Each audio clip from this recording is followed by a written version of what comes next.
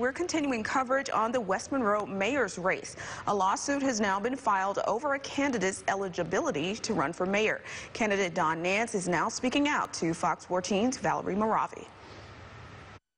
The new lawsuit claims local business owner Donald Nance not being a West Monroe resident for at least a year.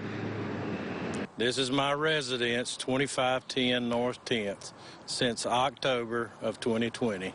According to the lawsuit filed on January 31st, it claims Nance continues to claim homestead exemption, a property tax exemption signifying primary residence at 103 Love Street, about 2 miles outside the city limits, which could prevent him from running. I got the information of how to run for mayor from the Ouachita Parish Clerk of Court, and it said I had to be a resident of Ouachita Parish for 2 years, and I had to be a resident of the city of West Monroe for 1 year.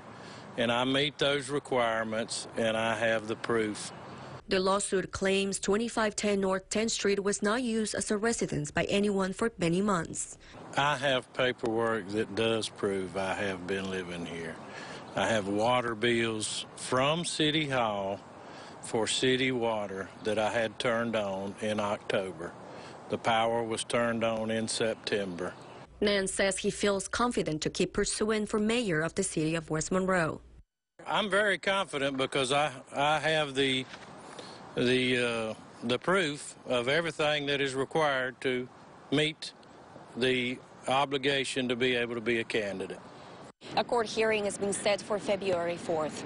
Reporting in West Monroe, I'm Valerie Moravi for your weather station.